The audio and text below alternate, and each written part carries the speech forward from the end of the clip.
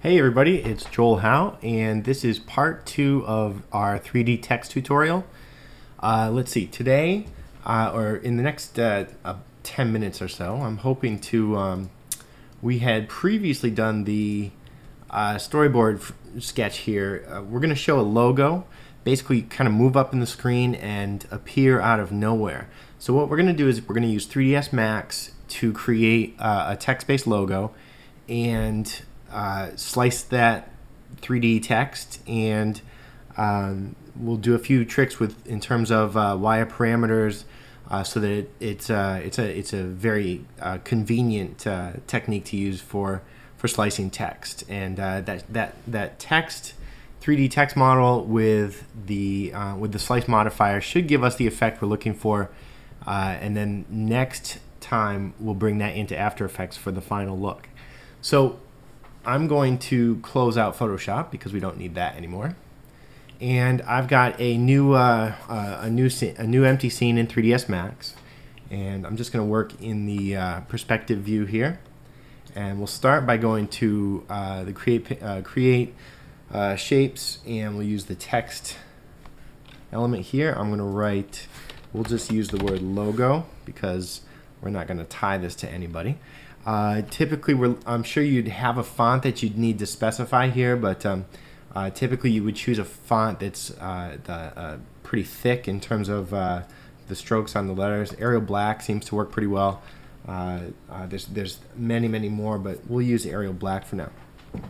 So typically when creating 3D text, one of the things that happens is, of course, most people look to just hit the extrude, go to modify, and we'll go to extrude, and we'll extrude the text, and look, we're done. And while I agree that's 3D text and we're all set, I like to use the Bevel modifier, so I'm going to delete that extrude modifier.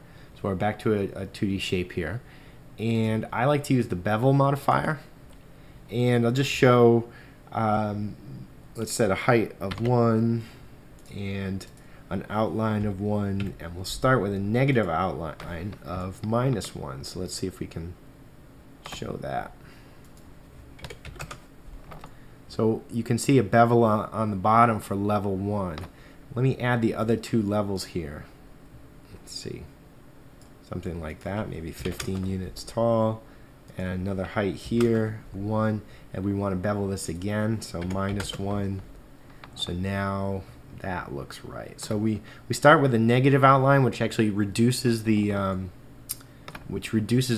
shape area by 1 unit everywhere, and then we have level 2. Level 1 grows it by the height and the width the same, so we have basically a 45-degree chamfer on the entire logo, and we can still control the height here, and we've got a nice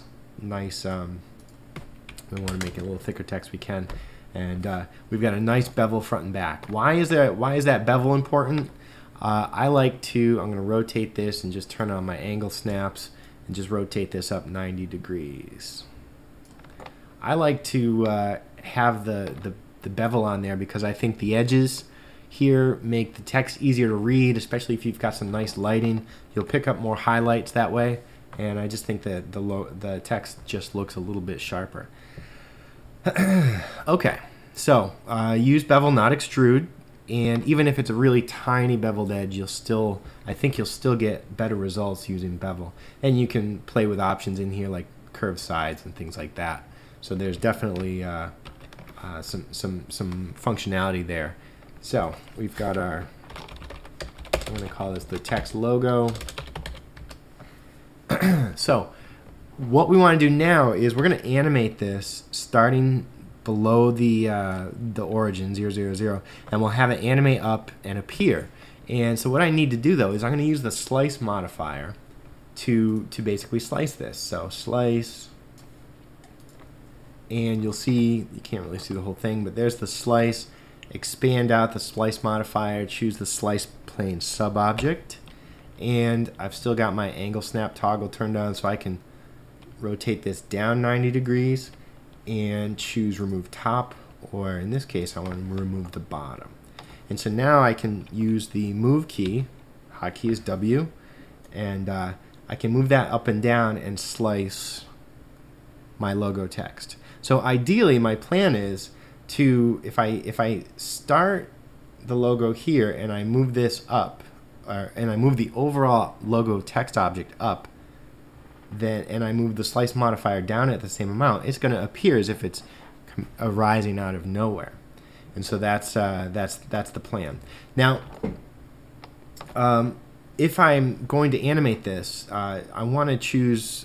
You can see my default in-outs here.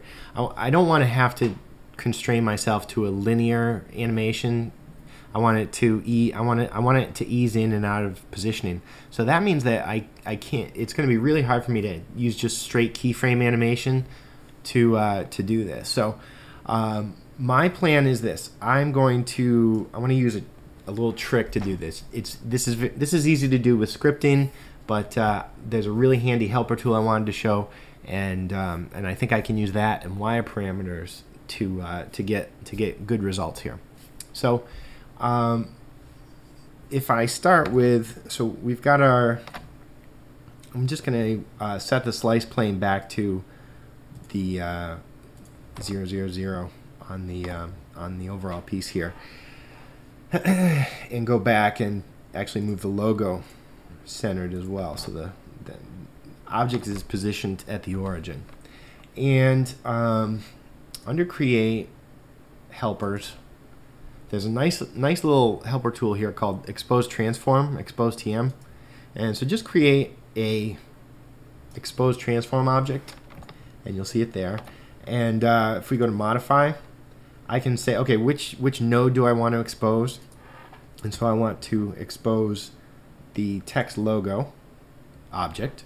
And so actually down here, you're going to see expose values for the text object logo. So if I start to move this around and I select the logo here, you'll see I increased as I moved this, it moved up to 31.46. If I move this down, it's 13.668. So this object really just says what's the transform of this other object and exposes it here, which is great because we can use these as part of our wire parameters element. So so now it doesn't matter where this is located in the scene, but I should be able to use wire parameters to connect my overall position of this text object and the slice plane, and I'm going to use a little math to do that.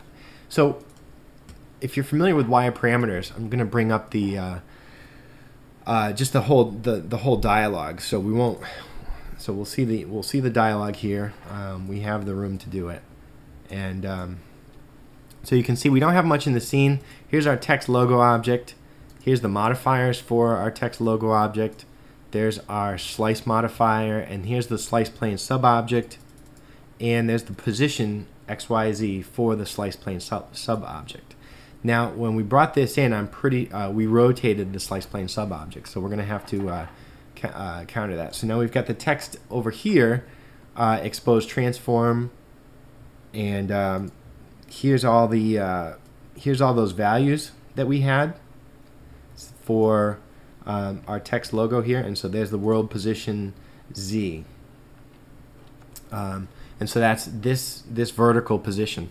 So if I were to, I want to basically wire the overall position of this text in Z, and you might think it's the Z position of the slice plane, but if you remember, I rotated the slice plane, so I'm going to have to choose the Y position here, and so I basically am going to just click. I'm going to use the Z position of the overall object to control the Y position of the float here, and I'll set that a one-way connection, so it's driven by the overall transform here, and hit connect.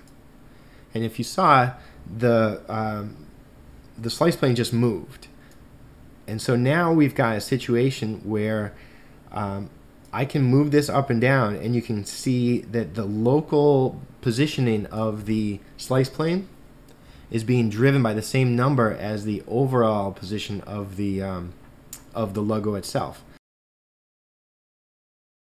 So we've used wire parameters to actually drive the position of the slice plane with the overall position of the text logo. And again, we're playing this a little different because we're locating the slice plane based on the local coordinate system of the object, but we're using that same value.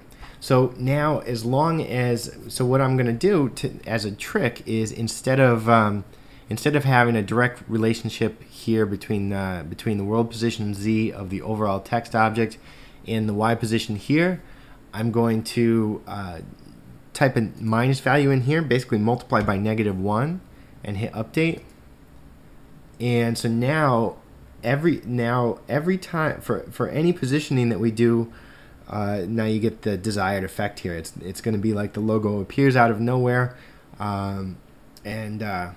it's based on the fact that because we're at 0, 0, anytime we move the overall text level up, it's going to move the slice plane down the same amount of distance.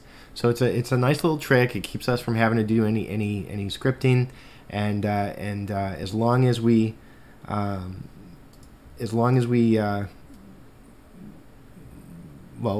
overall the slice plane is always going to be located there. So that's the trick. Basically, wire parameters. We set it up with a negative relationship, and so now the slice plane is positioned based on the negative value of the overall Z position of the logo, and that gives us basically our text logo growing from nothing. So in this case now, the only thing left to do is we've got some obvious issues here. So I like to put a cap holes modifier on there, so that once we've sliced it, we'll close that up so that our lighting will work pretty well, and so we get a nice growth, and we can go from there. So this is where we're at. I think we're done with the 3D portion of this in terms of this overall logo project. I think we can do everything else in After Effects. So I'm going to put a nice material on this and render out 100 frames of animation. We can set that animation up right now. Basically, just drag this down and turn on auto key and go to frame 100, and then just drag this up to the point where it stops slicing, and there's our animation. And we get some nice easing by default. We didn't have to stick with a linear solution there, and we're all set. So I'll render this out, and then we'll bring this into After Effects and take a look at finishing the look there. Thanks.